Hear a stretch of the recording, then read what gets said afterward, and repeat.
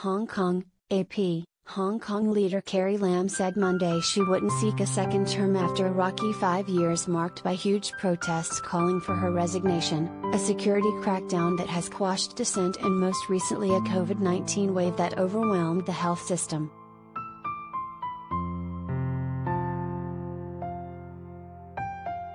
Her successor will be picked in May, and the city's security chief during the 2019 protests is among the possible choices.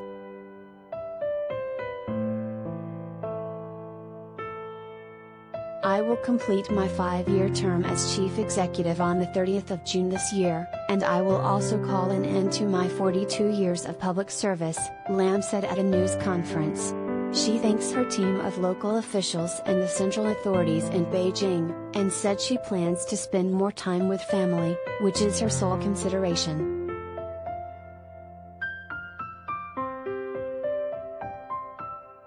Speculation had swirled for months about whether she would seek another term, but she said that her decision had been conveyed to the central government in Beijing last year and was met with respect and understanding.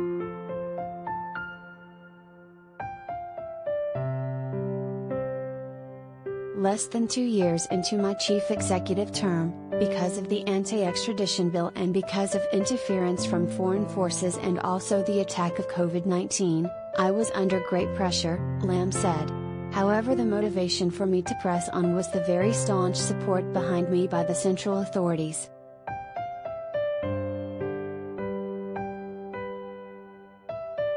She presided over a period in which Beijing firmly established control over the former British colony that was returned to China in 1997. For years, the city rocked back and forth between calls for more freedom and growing signs of China extending its reach into the city, even after Hong Kong was promised 50 years of freedom to govern itself semi-autonomously from the mainland.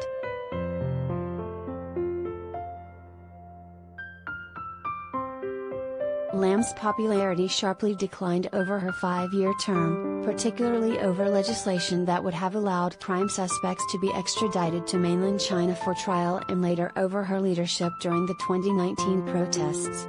The mass demonstrations were marked at times by violent clashes between police and protesters. Authorities insisted foreign interference was fueling the movement, rather than organic local activism, while protesters denounced police actions as excessive and said the violence and seditious claims were attempts to undermine the pro-democracy cause.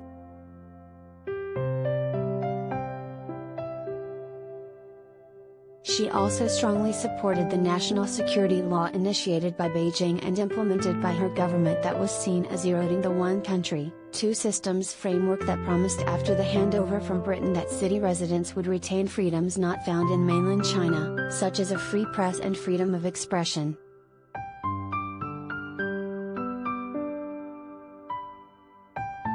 The security law and other police and court actions in the years since have virtually erased the city's pro-democracy movement, with activists and the movement's supporters either arrested or jailed. Others have fled into exile.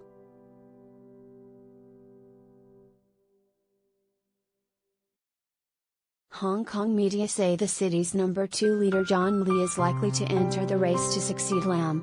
Chief Secretary Lee was the city's head of security during the 2019 protests and is known for his support for the police force during the protests and his tough stance against protesters.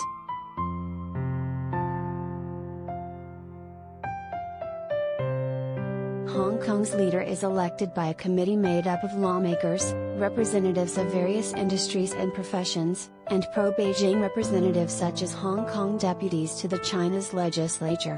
One of the unfulfilled demands of the 2019 protests was direct election of the city's chief executive.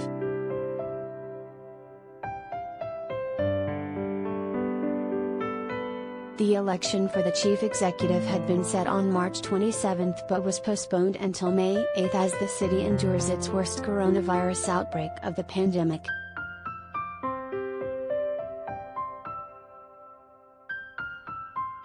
Lam said that holding the polls as originally scheduled would pose public health risks even if a committee of only 1,462 people is involved.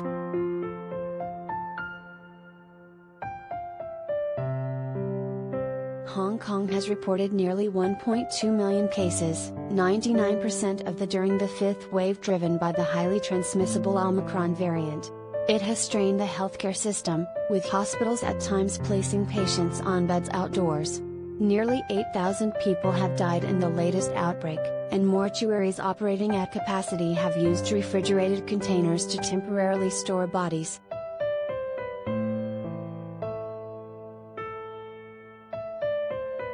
Lam's government has been widely criticized for flip-flopping policies, including mixed messaging in February and March on whether a lockdown and compulsory mass testing would be implemented. The uncertainty sparked panic among residents, who cleared out store shelves to hoard daily necessities.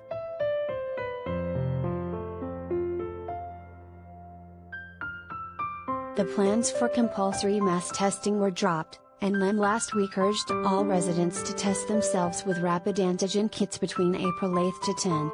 She later said the exercise was voluntary as it was not possible to enforce.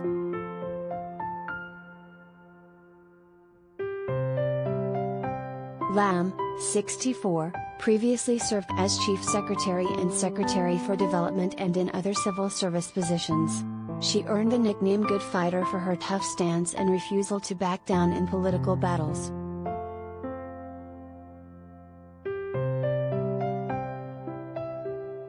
Lam renounced her British nationality in 2007 when she was appointed Secretary for Development. Her husband and 2 children have retained their British nationalities.